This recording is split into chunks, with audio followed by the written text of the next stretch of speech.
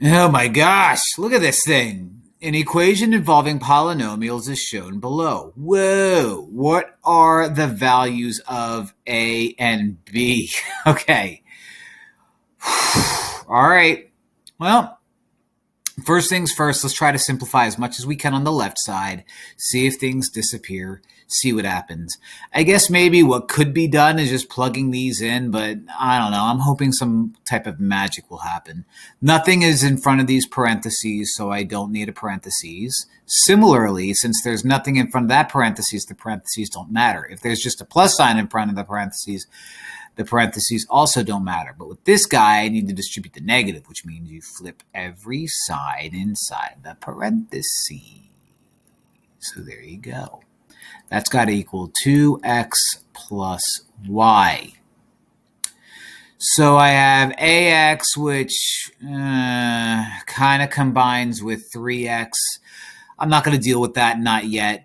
But what I do have is I have an a, or just 1x, minus 3x, which gives me negative 2x. So we'll do negative 2x, and I'll put ax kind of right there. All right, let's get a different color going on here. We've got 5y minus regular y, which is 4y.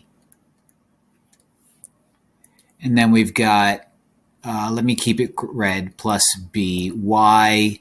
That's got to equal, now let me bring back my colors, 2x, which I'll keep in black so it looks like my x values, plus a regular y, which I will keep red. So this is how I'm going to view it. All right. A minus 2x has got to match up with 2. So a minus 2 has got to equal 2. Oh, a minus 2 has to equal 2. If I add 2 to both sides, that gives me a is 4. So kind of what I did is I'm like, all right, so I need to make ax's, so something x's minus 2x has to equal 2x. So if that a was 4, 4x take away 2x gives me 2x, so a has got to be 4, which eliminates u and eliminates u. I'm going to do the same thing with this. This is basically saying 4y's plus some random number's got to give me 1y. All right, so 4 plus b has to equal 1.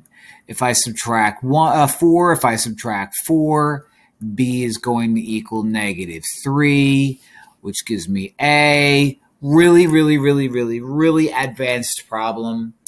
Really advanced problem. That's not something you would see in a regular traditional Algebra 1 class. So with a problem like this, they're looking for the best of the best of the best of the best.